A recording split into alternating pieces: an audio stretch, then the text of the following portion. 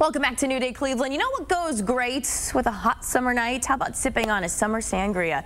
John Schoenbeck is the lead mixologist from Table 45, joining us in the studio today. Good to have you here. Oh, it's a pleasure. Thanks for being here. Oh, it's nice to be back. So we are mixing up 3 fabulous drinks. Yes. For everyone to come and enjoy. Summertime, you want to have something refreshing, something light. Yeah.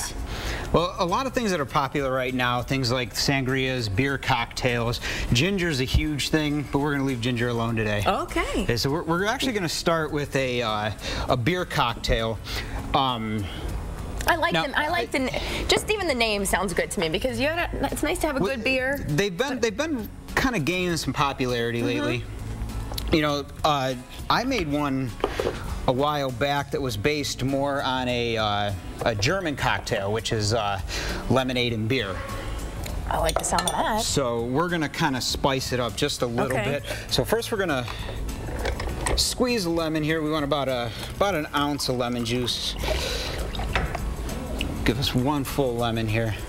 Now, is this one that you kind of concocted on your own, or did you?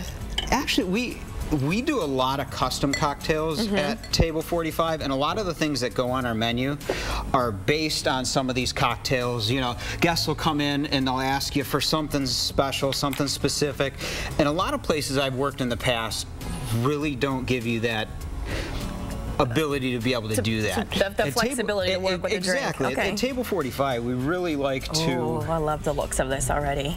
So we're adding about an ounce of honey. Okay. Yeah, at Table 45, we really try and make it really approachable for the guests. Did you know that's my favorite? I did. No. That's why I brought it. Of course. So we're going to do an ounce of the Bombay Sapphire. Okay. I'm finding a lot, I mean, normally I would just do a dirty gin martini. That's how I normally like it. But I'm finding that a lot of drinks that have gin mixed in, I was always afraid of them. But well, it almost masks. A lot of people with the gin, they'll say it's too strong. They don't like the taste. Well, but you want gin has an interesting flavor to it. There's a lot of floral flavors to it. The juniper is definitely one of those flavors that's really heavy in the gin. So you want to be able to balance it with things that are going to accent those flavors without overpowering it in the drink. So we're going to take a Citra Dog from Thirsty Dog in Akron. It's a citrus IPA. Okay, so all these things are going to mix real well together. Be a nice, refreshing beer. How good does that look? There you go. All right, 1 down.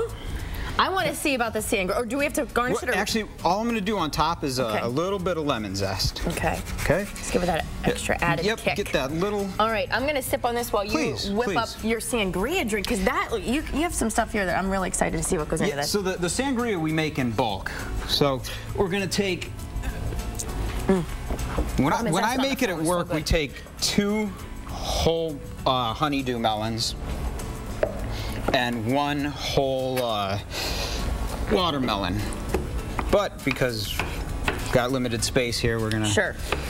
So we'll cut up a little bit of these. We'll throw them right into the blender here. Love the fresh fruit aspect. Blend that right up. Now you mix the watermelon in with it? Oh yeah, yeah. Okay. We want the juice out of these. We don't necessarily want the meat. So what we're going to do after we blend these is we're going to strain them. Okay. And then as far as alcohol goes that you're going to be putting in, what are you mixing in? So after we strain these, we're going to put 2 bottles of a Sauvignon Blanc, and at Table 45 we use a Wolfgang Puck Sauvignon Blanc. Now, if you want one of their signature wonderful drinks, or you have something that you love, they will obviously make it for you once you get there. You're right on the campus of the main campus of the Cleveland Clinic. Yes, we're the hotel there. The Intercontinental Hotel in the conference center. Okay, so we got honeydew and watermelon in there. We're going to blend those guys up.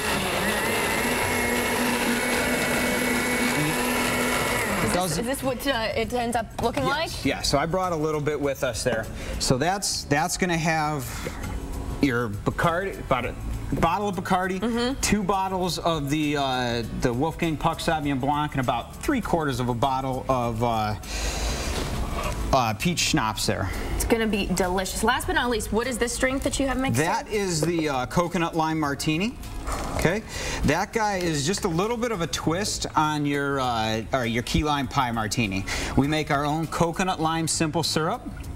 Sounds delicious. Oh, it sounds delicious. Excellent. I'll let you finish that up during the break, and we'll show people what the finished product looks like, and make sure you go check them out. I think you'll be very happy with all of the drinks that you see. Thank you so much for being here.